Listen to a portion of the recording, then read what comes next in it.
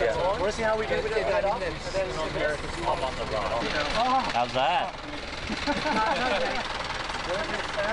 On the He's off now, that's it, perfect. Yeah, that's perfect there, perfect.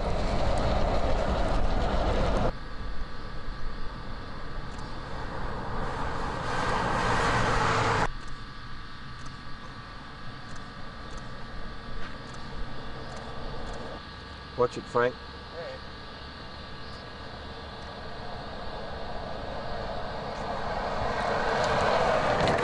Shots, yeah. We'll move after this.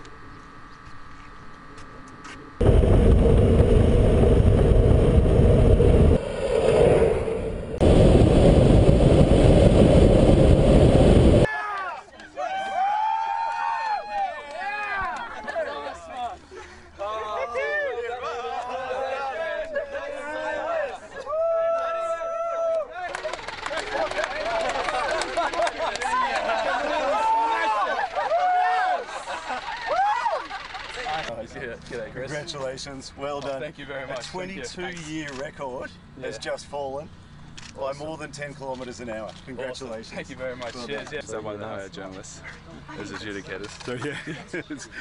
Camera flash. Smoke and mirrors. Yeah!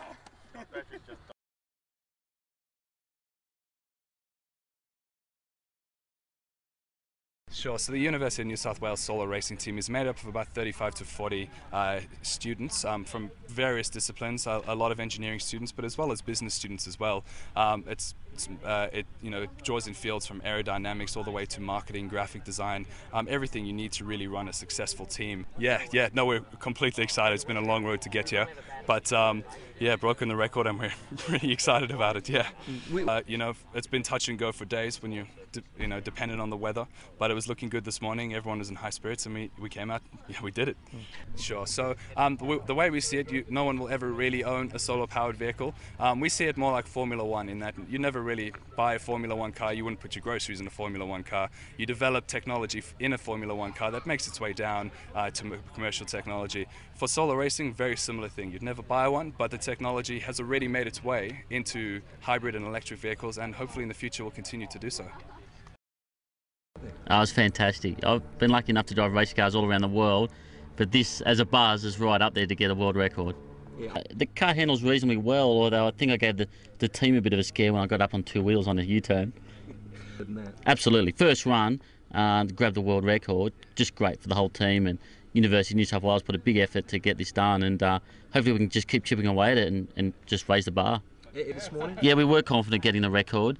From the previous tests we've done, we knew it was within reach, and we only needed a little bit of sunshine, and that was enough. Yeah, I mean, because... Oh, look, it is very special, and for this small team to achieve it, real credit to them. They've put in a lot of late nights and big hours, so really special. And you've